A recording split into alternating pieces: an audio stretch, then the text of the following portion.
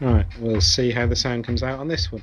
Okay, here we have Pip once again. Now, made a number of modifications since the last video.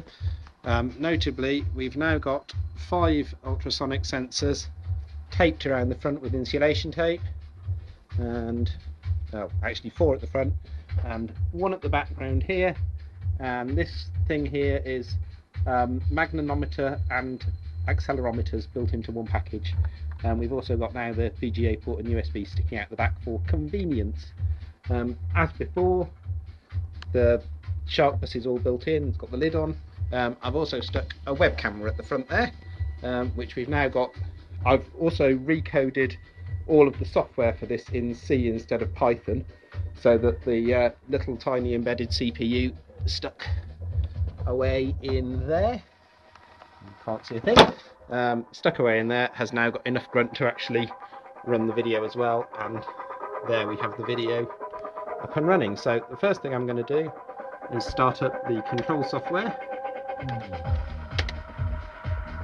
and we know this is up and working now because we can see our ultrasonics are flashing away quite happily, showing us that things are up and running.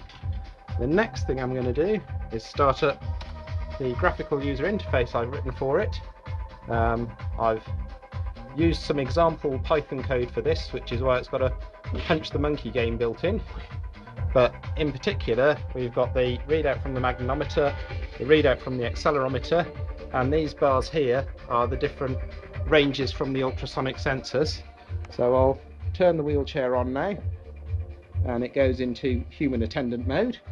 And I've got things rigged up on this joystick again. So now we can watch as we drive the wheelchair around. We can see the bars on the ultrasonics go up and down as we get nearer and further from obstacles. So there we are, we're pretty much parked in a corner there, and all the bars have gone short. We can reverse back here now. We should see, there we are, different things at different distances, near and far away. So, and that's taken me, I don't know, about 20 hours to rewrite all the software I had in Python into C code instead, and to subvert this little punch the chimp game into the graphical user interface. The video is pretty pathetic at the moment, but it is a lot more responsive than it used to be. Sufficiently so that I can actually drive around using the video without crashing, which is quite something, particularly when you've got the ultrasonics as well to tell you how far away from things you are. So I'll end it there, because you can't really see when all the lights are on, but hopefully if I dim the lights you can see that the wheelchair actually has some quite pretty blinking lights on the corners there. Looks quite nice in darkness, and we still get our video feed up and running.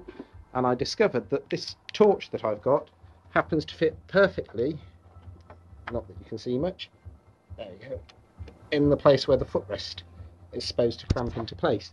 So with the torch in place on there, I've actually got quite a fun vehicle for exploration. So we can take this round and drive about. Here we are going around the office, which is quite fun. And obviously the other side of this story would be the doing it all with the live video feed. So we'll drive off towards the ice machine. Off, there we go, looking well on target here. As you can see, our ultrasonic ranges suggest we're probably just about up at the wall there.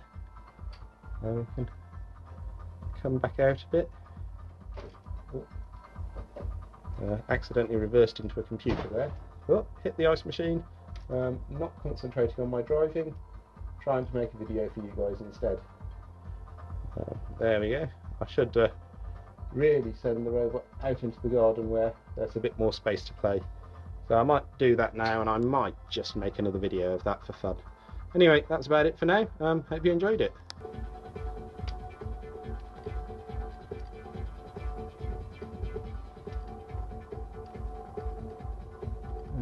are, arrived safely back at the door to the office. Hello, Pip. Right,